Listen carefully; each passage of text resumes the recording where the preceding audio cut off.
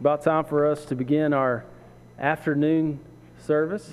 It's typically 5 o'clock, but I guess you got the memo that it was at 1, and we're glad to see each and every one of you here. I see a few visitors, and we're thankful you're here.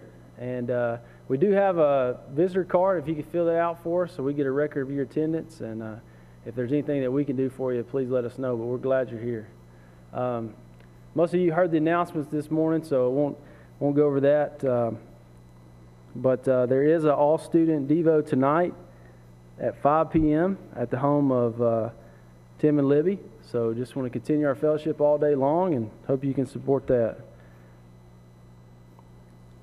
Our opening song will be 236.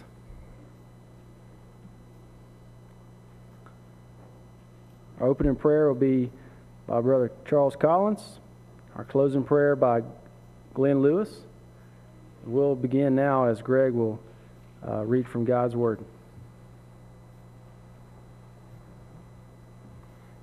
I'll be reading Psalm 127. Psalm 127.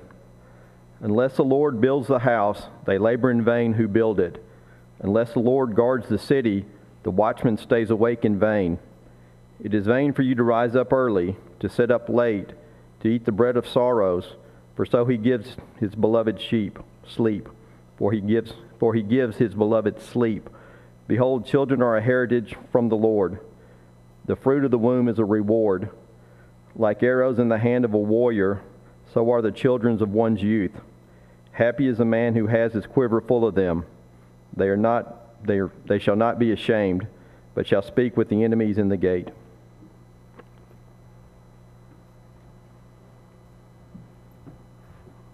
Let us pray. Most gracious and Heavenly Father, we're thankful for the afternoon. We thank you for the opportunity that we have in front of us to come to you in prayer and in song. And Father, may we open up our minds and hearts, and as Brother Holland delivers the message this afternoon, may it sink into our hearts that we may grow stronger in love and in trust to you. For we know that you do care for us, you do love us, and we want to know more about you and to do your will. Heavenly Father, there are several that are not with us today, that are out sick. We pray for their strength and healing. We pray for Eugene and Edna Renfro for his ongoing sickness, and pray that you'll be with those that's providing for his comfort. Pray for Tom and Sandra Horn, and Howell Todd, and others that we may not be aware of, that you'll watch over them and strengthen them. We thank you that Brother Lois is back with us and is improving. We pray for Brother MacArthur and Brother Emmett and their ongoing illnesses. We pray for strength to them. We pray for our elders, the things that they do. Pray that you'll watch over them and guide them, and we know that they turn to you for direction. Father, we pray for our missionaries, the work that's going on. We pray for continued support from our congregation. We know that they have difficult times, and we pray that you'll watch over them. We pray, Father, for our country. We thank you for the freedoms that we enjoy for living in such a great country and such a good environment. Father, we know that around our country there are things that are going on that we know you're not pleased with in other parts of this world in turmoil. We pray, Father, that you'll just be patient with us. We thank you for loving us and caring for us as you do. Pray that you'll continue to guide us as we go through this week and help us to be supportive of our gospel meeting. And again, we thank you for Brother Holland and the service. We just pray that he'll continue to have much more time to deliver your message. Thank you for just being with us. Forgive us of our sins. In Jesus Christ we pray. Amen.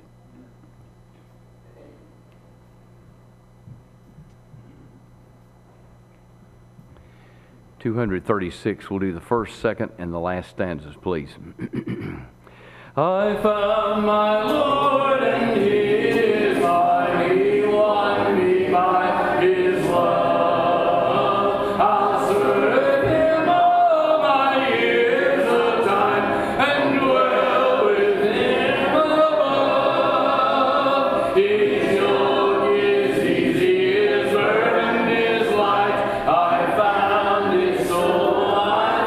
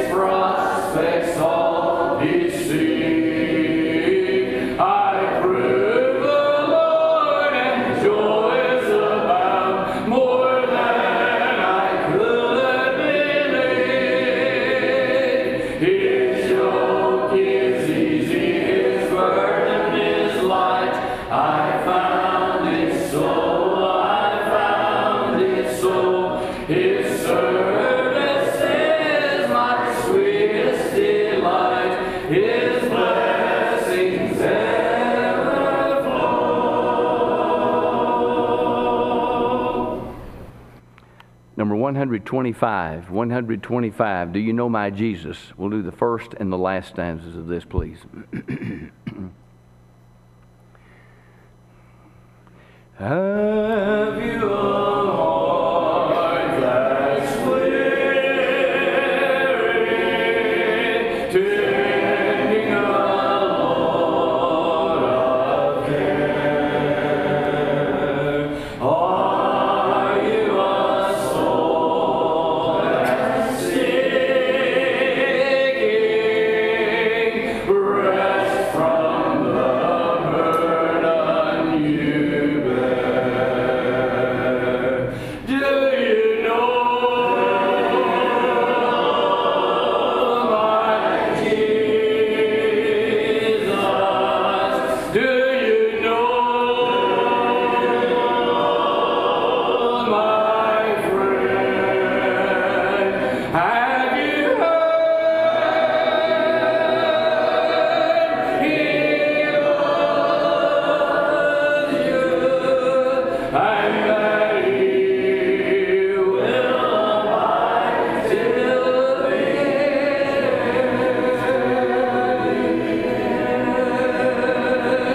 Who knows your disappointments? Who is each time you cry? Who understands your heartaches? Who dries the tears from your eyes? Do you know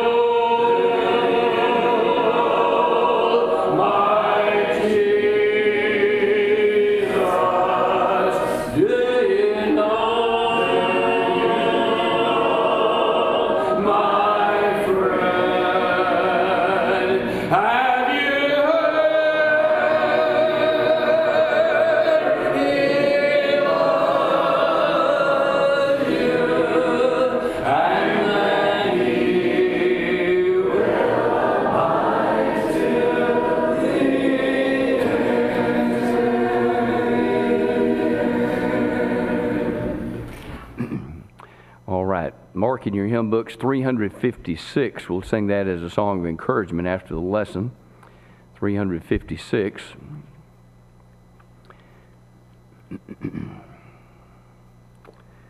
Now we'll sing number 660, the first, second, and fourth stanzas. 660 after this song, and we'll have Brother Tim up to introduce again briefly Brother Tom Holland and have him speak.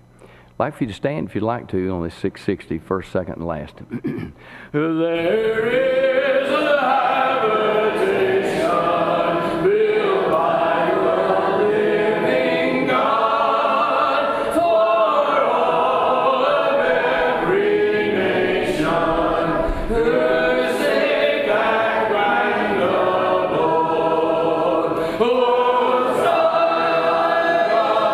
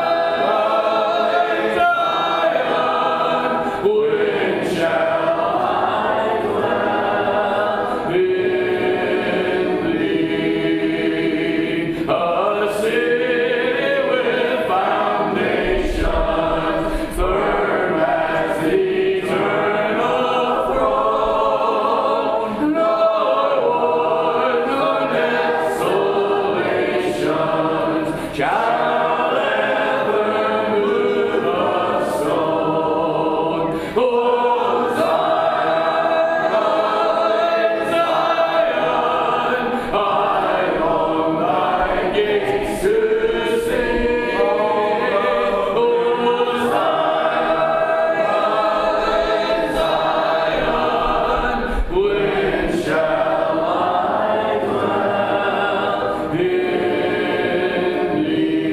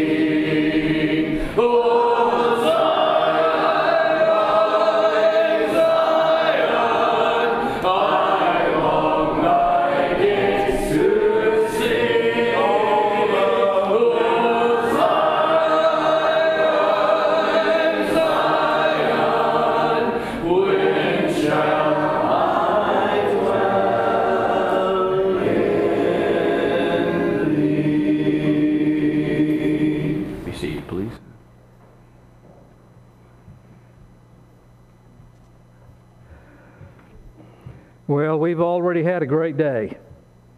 We have been fed 3 times already. Twice by Brother Holland with the Word of God, and then a good meal a while ago, and we're about to have a 4th, and we're looking forward to that. If you've just come in at this hour, and some of you have come to hear Brother Tom Holland, as we have had him this week in our meeting, just beginning, looking forward to Monday, Tuesday, and Wednesday night. We hope that you can be here for those services as well. When you mention those who preachers like to hear, Brother Tom Holland's name is going to come up. I mentioned earlier that Brother Holland has been a regular speaker at Polishing the Pulpit for a number of years. I don't know how many. You'd have to tell how many he's been involved from many years ago. And the lectures that he gives are always filled with men who preach regularly, because they know that Brother Tom Holland, with his insight in Scripture, with his love for the truth, with his desire to help people understand the will of God, will bring what they want to hear, and that is the truth from the message of the Word of God. We're thankful that Brother Holland's health has allowed him to come and be with us. We pray fervently that he will continue to serve for many years in the Lord's kingdom, and we're just delighted that we have this week to be with him. We're thankful that Brother Tom Holland is with us today. We hope you get to hear every service, and without any more taking of his time today, Brother Tom.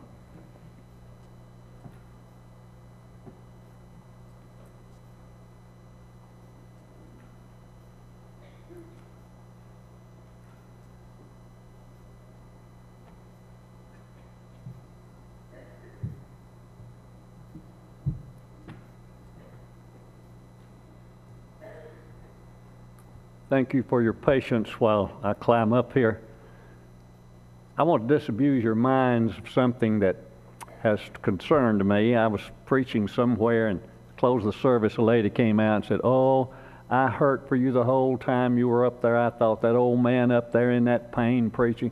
I'm not in pain. I've surprised 2 doctors in Nashville. One's a Vanderbilt back specialist. He assumed it's the Lord. And the surgeon that operated on me, it's the Lord. I'm not in pain. I just have a little trouble getting around sometimes, but I thank my God every day that I can still go and do His work. Tim, I thank you so much for your gracious words today, and I'll treasure this day the rest of my life, I promise you.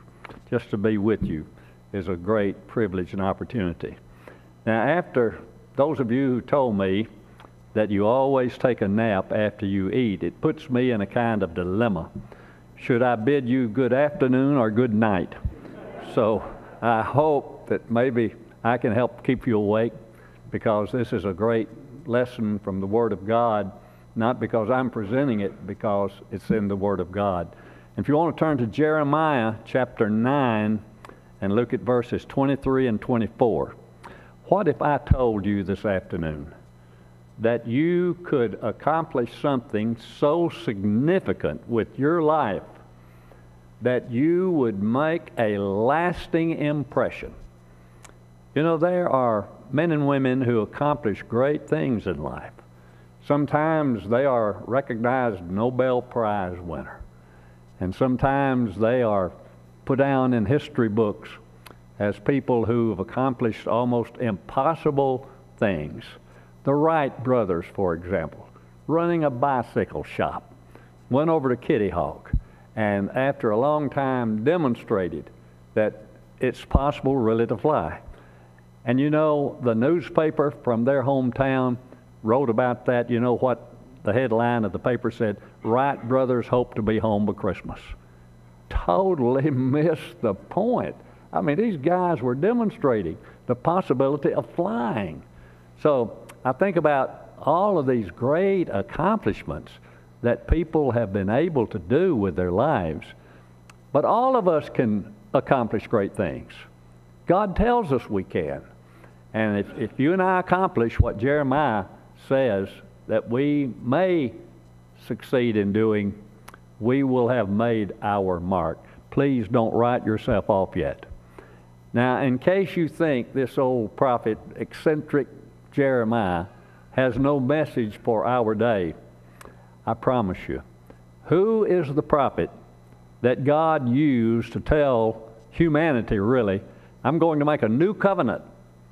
God had made a covenant with the descendants of Abraham at Mount Sinai. God said, I'm going to make a new covenant with the house of Israel and the house of Judah, not according to the covenant that I made with their fathers in the day when I took them by the hand to lead them out of the land of Egypt. For they continued not in my covenant, and I regarded them not, saith the Lord. But this is the covenant that I will make with them after those days. I will put my laws into their minds and write them in their hearts. And they shall not teach every man his neighbor and every man his brother, saying, Know the Lord, for all shall know me, from the least to the greatest. And I will be merciful to their unrighteousness, and their sins and their iniquities will I remember no more. Now, that's Jeremiah 31 and 34. It's quoted almost exactly that way in your New Testament in Hebrews chapter 8. So God said, I'm going to make a covenant. We are under that covenant in the New Testament era. And he says, I will put my laws in their minds. Christianity, New Testament Christianity, is not anti-intellectual. It's unfortunate it seems so much emphasis today is put on how you feel. What are your emotions? And not enough stress being put on loving God with your mind. It's like a lady in Kentucky told me at the end of a meeting one time, said, well, I'm very glad I could come to this meeting and not have to leave my brains at home. I said, you're never to leave your brains at home. When you're dealing with the will of God, you have to use your mind. And God said, I will put it also in their hearts. We're going to love God with our hearts. We're going to love the Lord Jesus Christ with our hearts. And so consequently, we have and this is Jeremiah now. That's predicting this. And so it's true that sometimes we see things from a different perspective than God has. For example, the church at Sardis, Revelation 3:1, said, we're alive. God said you're dead. Read on down to verse 17, Laodicea. Laodicea church said, we're rich, increased with goods, and have need of nothing. God said, you're poor and wretched and blind and naked. Or take Psalm 116, verse 15. Precious in the sight of the Lord is the death of his saints. Now, we don't usually look at it like that. To us, it's a time of sorrow, time of disappointment, but from God's perspective. If I'm a child of God, for God to take me to himself, that's a precious thing in his sight. And it may be that people sometimes have their own criteria for what makes a person great, and then God has his. And we're going to look at God's, because when we look at God's, we all can be great people. So here we are with Jeremiah. Verse 23, let not the wise man glory in his wisdom. Let not the mighty man glory in his might, nor let the wealthy man glory in his wealth, or some translations say riches. But he that glorieth, let him glory in this, that he understands and knows me, that I am the Lord, that I exercise loving kindness and judgment and righteousness in the earth, for these are precious in my sight. Okay, we'll take those individually. Number one, how many people glory in their wisdom? How many people want to be known for what they have accomplished that has demonstrated intelligence all the way from educational degrees to maybe some tremendous accomplishment? Well, let not that man glory in his wisdom. Human wisdom has its limitations. With an individual, it's just, coextensive with him. And when he leaves this world, it goes with him. I've often thought about this. I'm thinking about a man, a dear brother in Christ, that was a prominent ophthalmologist. Oh, he knew how to do surgery and help people see. And I thought when he died from a heart problem, how much wisdom had to leave, how many people he potentially could have helped. But that's one of the problems with human wisdom. And another problem with human wisdom, it's not quite as extensive as sometimes we imagine that it is. A person can be quite knowledgeable in one area and lacking in knowledge in another area and leave the impression that he knows it in every area. I'll give you an example. Stephen Gould at one time was a prominent evolutionist teaching at Harvard.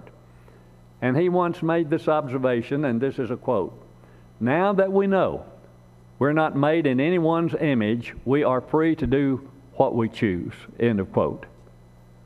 Not made in anyone's image. Well, I'm made in the image of God. Genesis 1:26 and 27. And that does not leave me with the wisdom to do anything that I want to do. That could get me into some very serious trouble. And then I think about, I mentioned Richard Dawkins today, evolutionist at Oxford, but the problem, he's knowledgeable supposedly in that area, but in biochemistry, he doesn't have it. And if he had knowledge in that area, he might be like Michael Behe, who wrote the book Darwin's Black Box.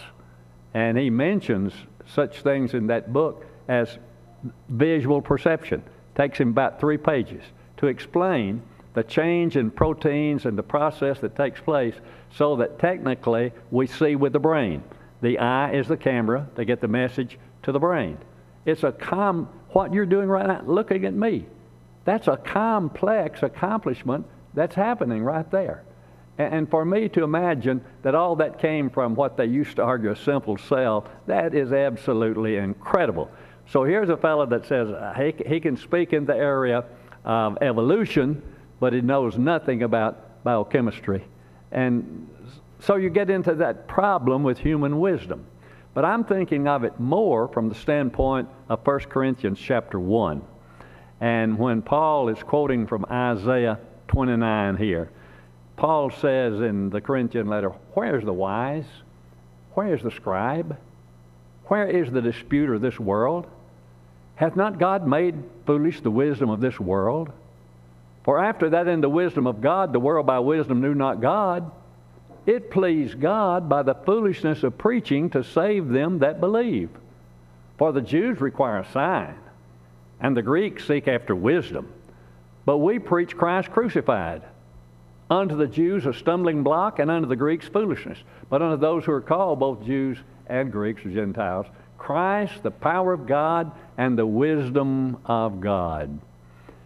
You know, you think in terms of the wisdom of God versus the wisdom of man.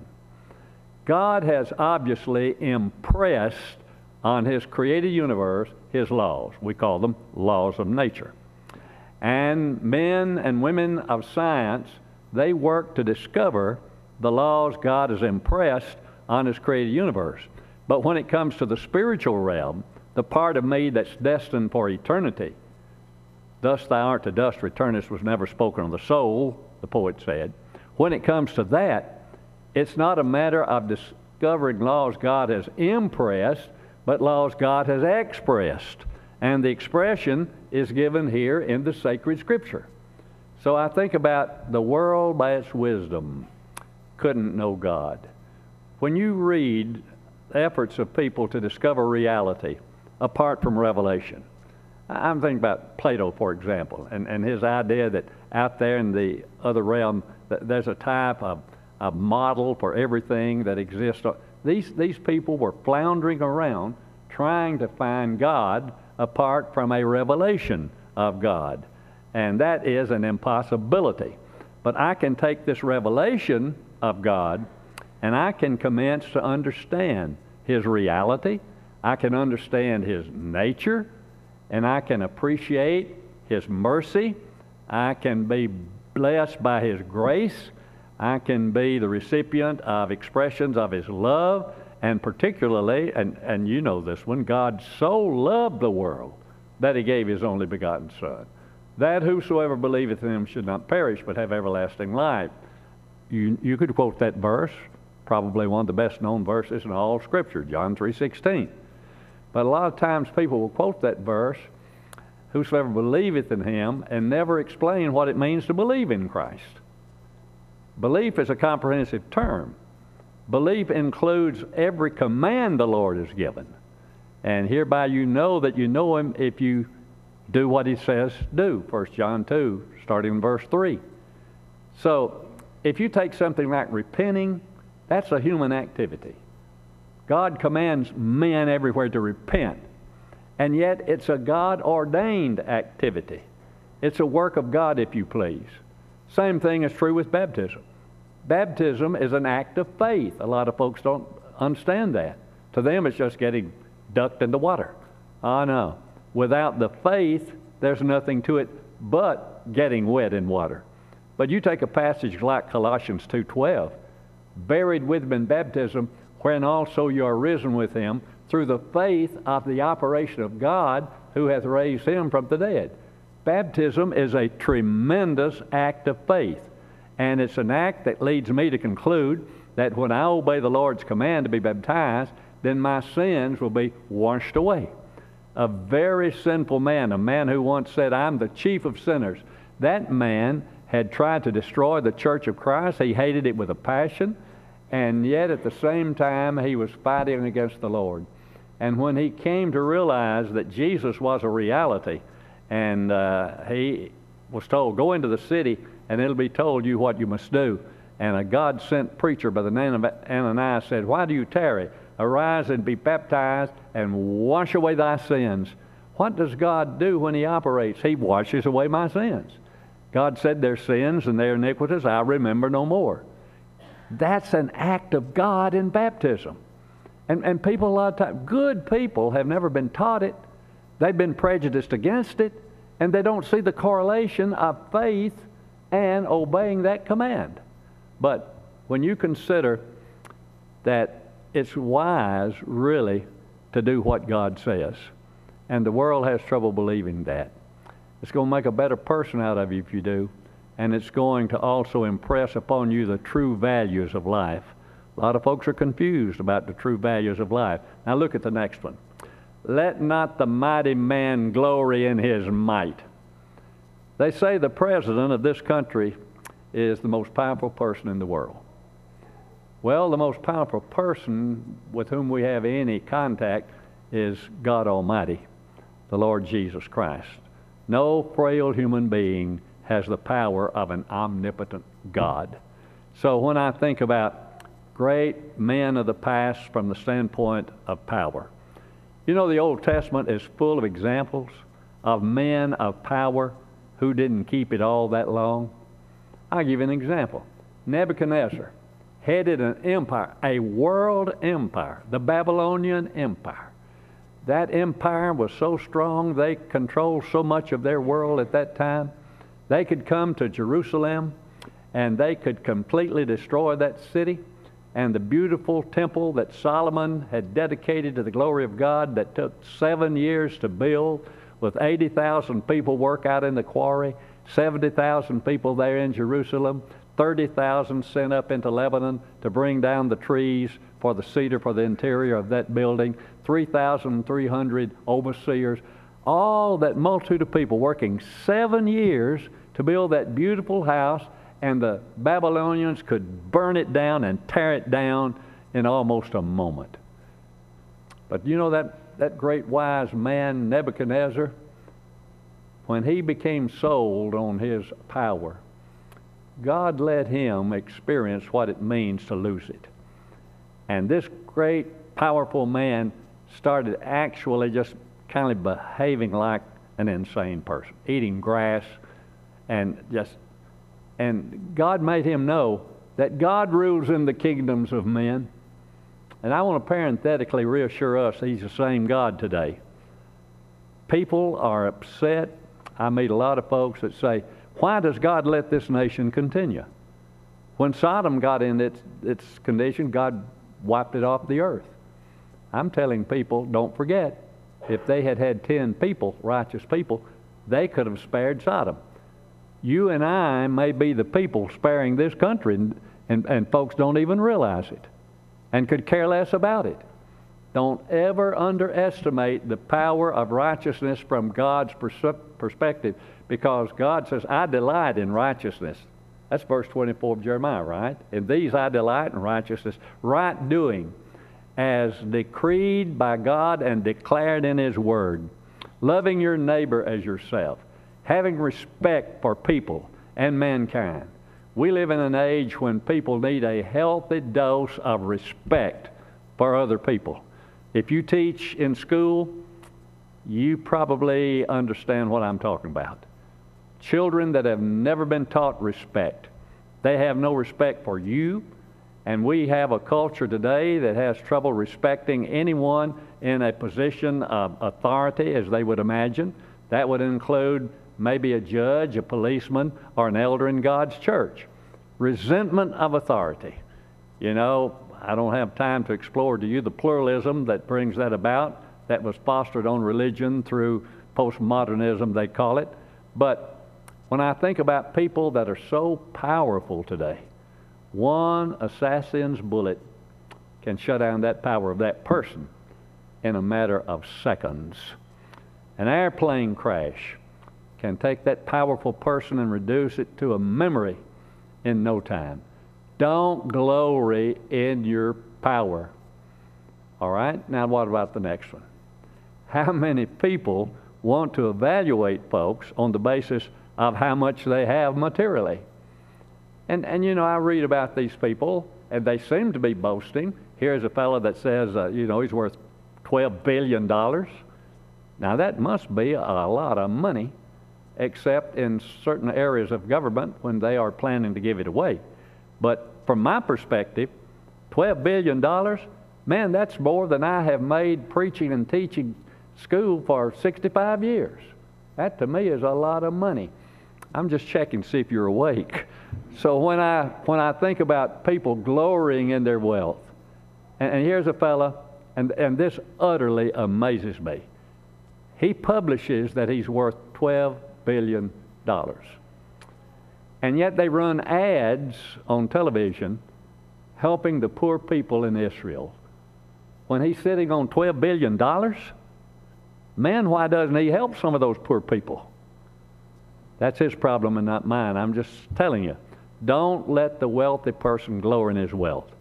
I guess one of the richest men on earth today is Bill Gates. You know what Bill Gates is trying to do at this point in his life? Give his money away. He knows he can't take it with him. That's one of the problems. Now, one brilliant fellow said, I know I can't take it with me. I plan for my wife to bring it. I've got news for him. She won't bring it either.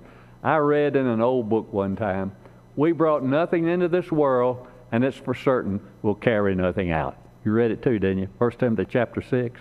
Having food and raiment, let us therewith be content. And they that will be rich fall into many hurtful lusts. And they can, he says, can be drowned in these kinds of lust for greed. So, you have a problem here. Don't glory in riches. Riches are fragile. Evidently, our world today is loaded with people that are trying to figure out some scam, some way they can scam off what you've got. And I just had one of my sons and his wife have been in an ordeal. They filed their income tax, and they were notified by the IRS they'd already filed an income tax. Somebody had stolen their identity, had filed a false report on each of them. Now they've got all kinds of trouble trying to get all of that straightened out. Some scam artist somewhere is out there trying to figure out. They prey on folks my age. And I'll promise you something. If you ever give to an organization that is going to be fighting for your rights, they will sell your name to every other organization, and they will flood you with information. You say, you must know a lot about that. Yeah, I have to throw it away every day. I mean, and they don't have a synonym for the word fight. They're fighting. Everybody is fighting over there. I wish they'd learn at least one synonym for it, but I get so disgusted with that. And you know, I get these things, I guess you get them. They send these surveys out, and my opinion is so important. They want me to send that back, and always with a contribution. Well, my thinking is, if my opinion is that important, you ought to be paying me to get my opinion. They got the thing kind of out of balance from my perspective. Don't glory in wealth. You're not going to take it with you. And somebody is going to try to take it from you. That's the nature of wealth. All right, now, if you want to glory, God says, I'll tell you how to do it. He that glorieth, let him glory in this. He understands and knows me. So that's the question. How well do I know God? Do I know him as Lord? He says, know that I am Lord. God is the absolute ruler. He's in control. And like you read in the book of Daniel, and God tried to teach this to old Nebuchadnezzar, God rules in the kingdoms of men. He's the same God. And my hope today is that God is going to overrule all of the forces that are diligently working, trying to rob us of our Christian heritage in this nation. This nation was built on God. Now, that can be shown from documents ranging all the way from the Declaration of Independence right on down to the origin of American law that was borrowed from England law, and England law was borrowed primarily from a prominent jurist by the name of William Blackstone. And Blackstone started out with the idea that all freedom and rights belong to us because of God. He was a believer in God, believed in the Word of God, and claimed to be a Christian. So that was the origin, really, of English law in those commentaries that he published from 1960, 1660 to 1670. But be that as it may, I know God, I understand God, that he exercises loving kindness. You know, that's one of the many beautiful things about God. When people try to create their own gods, I'll give you one example. You take that god of the Moabites and the fire god of the Ammonites. Oh, Molech, fire god of the Ammonites, made out of metal with a huge stomach and protruding arms. They'd build a roaring fire in that stomach and bring their little babies and lay them in arms to Molech and burn them as an act of worship. God said, that kind of thing never entered my mind. It's infanticide that's being practiced in America today. Like old Manasseh, who filled the streets of Jerusalem with blood. Abortion clinics have filled this country with blood. And partial birth abortion, as I heard a U.S. Senator make a speech at Freed Hardeman say, that is infanticide. And he's exactly right. I think in terms of God, the true God is a loving God. And he wants us to understand his loving kindness. There may be times when you wonder about it. There may be people right now in beds of affliction that wonder about it. But in the context of eternity, God is a loving God. And sometimes we have to wait to see the goodness of God. David hoped to see the goodness of God in the land of the living. Sometimes we may have to wait and get the eternal perspective on the goodness of God. But he wants us to understand that he fills the earth with loving kindness and judgment. You know, God's a holy God. People may shake their fist in his face for a while, but there's a great day coming. There's a great day coming when those who have practiced man's inhumanity to man, when people have done what I call subhuman acts on other people, the atrocities that have been committed and are being committed. I know a lot of these folks are on drugs. I know a lot of it's done when people are under the influence of alcohol or other drugs. But at the same time, when you go into a movie theater and you see how many people you murder, that's evil, folks. They're trying the fellow right now, and he's pleading insanity. Well, there's a little corner of that kind of insanity that's written EVIL. And when you take these two men, young men, that went into that high school in Colorado to see how many of their fellow students they could kill. I'm talking about Harrison Klebo. And when they walked up to that one girl and said, "Do you believe in God?" She said, "I do," and they shot her in the head. That's evil, folks. Now you can say, well, somebody said, well, I understand they'd been involved in devil worship. I don't care what they'd been involved in. They were practitioners of evil. There is such a thing. And in contrast to a loving God, there is man's evil. And that's a reflection on the God who has created us to reflect His own image. God says, I want you to understand that I exercise loving kindness, but also justice and righteousness. You know, when we act like human beings ought to act, and we treat other human beings with respect, consideration, and kindness, that reflects good on the God who created us.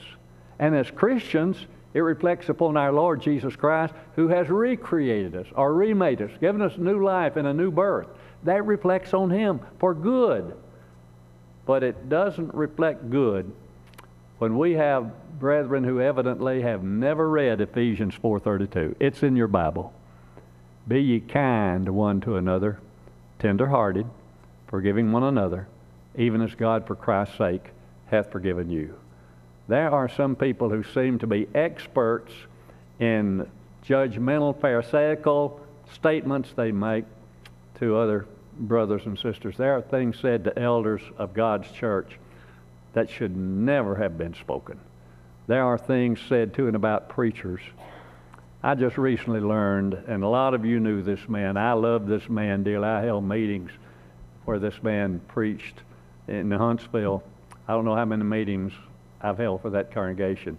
And I only recently learned when his widow visited a service out at Swearingen that sometimes he would get up in the pulpit and there would be notes left for him telling him what a sorry preacher he was. I thought of all the incredible things. Now, I've gotten my share of anonymous letters. I guess Tim probably has tasted that too. I used to put those things in a folder. I was collecting me a folder full of those things. And then I don't fool with them anymore.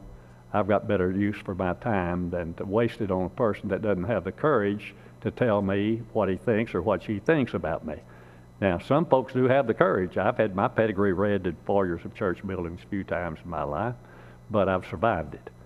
I'm just telling you, I want to be kind to people because I want folks to be kind to me. And the people like you that are kind to me, they make up for those that aren't, because yours are far more important to me than theirs. God said, I exercise righteousness. He wants us to do right. Now, a lot of folks are kind of like they were in the days of the prophet Isaiah. Some folks call light darkness, darkness light. They're like a lady in North Carolina said, in the moral realm, I only have one little problem. I just can't tell right from wrong. There are a lot of folks that have that little problem. But if you take this word right here, you can discern what is right and what is wrong, because it's laid out in a way. It's not rocket science to read 2 Peter and see people that have escaped the corruption in the world, what they are to put into their characters. You know, those 7 things called the Christian graces. Everyone's practical. You can do those things. I can do those things. It's a practical life, but it's a precious life. It's a rewarding life. It's a life that blesses other people. How would you like to live in a community where you didn't have to lock your doors, didn't have to have alarms on your cars? How would you like to live in a community where if somebody had difficulty, all the neighbors are going to respond immediately to try to help? You do understand, don't you, that there is built into the American psyche a benevolent attitude. We got this from our Christian forebears. That's a part of our heritage. You let somebody run into, I don't care if it's a foreign government. What about the United States responding to tsunamis for Indonesia, for example? It's built into our system. That's a commendation of the American people to have that kind of loving, caring attitude. So when I think about God exercising loving kindness God exercising judgment and righteousness and the fact that He is Lord. Understand those things, God said, and that makes you great. They may not give you a prize of any kind. They may not write you up in a history book. But I'll tell you where you're written. Up yonder, your name's put in the Lamb's Book of Life. And in the last great day, that's what will really count. Because when John had the vision of the conclusion of it all, those that were not found written in the Lamb's Book of Life were cast into a lake of fire. We all can accomplish, people, the greatest thing on earth, and that's knowing God and understanding God. And with that, we are tying into eternity itself. Thank you so much for being here for this afternoon service and for your attention. I think most of us have been able to stay awake. I'm glad to be at Maysville with you. You are the kind of folks that make me glad I preach. And I thank you for every kindness. And through the years, there have been plenty of them from this congregation. Carrie's going to lead us in singing a song to encourage anyone here who needs to respond to the Lord's invitation. Not mine, not Tim's, not the invitation of the elders, the Lord's. He said, come unto me, I'll give you rest. He calls us by His gospel. There are people that cannot hear the call because they've been prejudiced against it.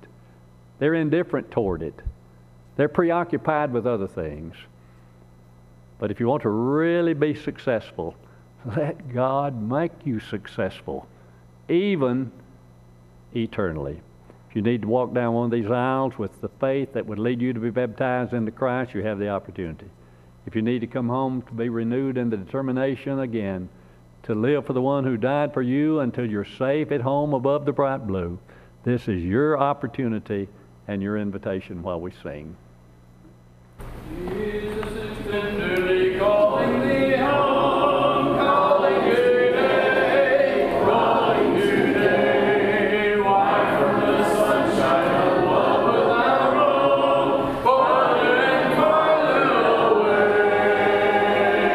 Calling today, calling today. Jesus is calling, is tenderly calling today. Jesus is calling the weary to rest, calling today, calling today. Bring Him thy burden and thou shalt be blessed. He will not turn thee away.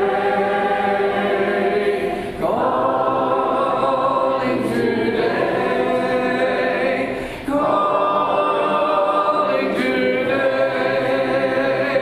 Jesus is calling, is tenderly calling today. Jesus is pleading, oh, listen His voice. Hear Him today, hear Him today. They who believe on His name shall rejoice. Quickly arise and go away. Calling today, calling today. Jesus is calling, is tenderly calling today. Thank you, Brother Holland, for that lesson again. And we appreciate all the messages today and the fellowship with you.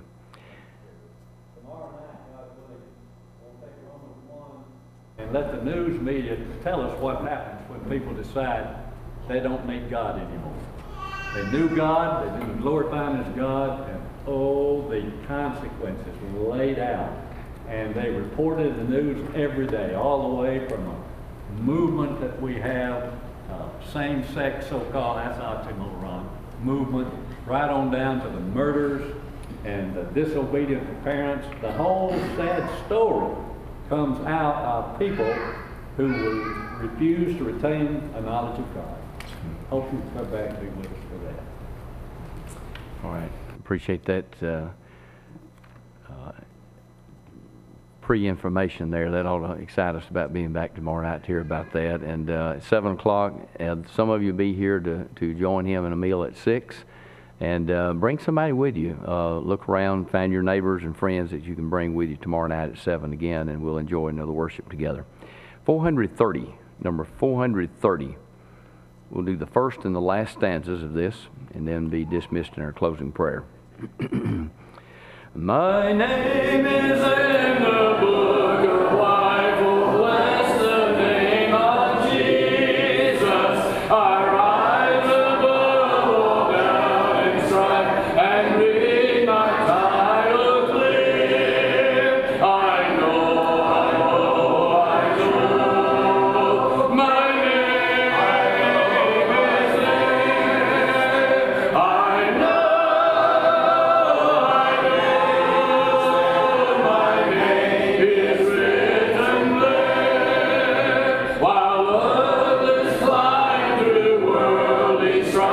To guard the name of honor, high up in heaven's book of life, my name is written there. I know,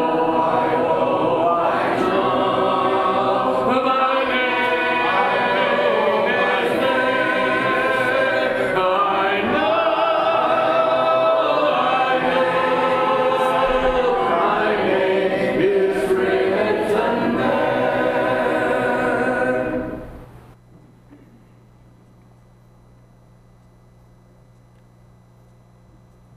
Would you bow with me? Heavenly Father, we're so thankful for the day that you've given us to assemble here and hear the words that were spoken so that we know they came from your word. And we can take your word out to the streets and spread it to all those folks that are lost.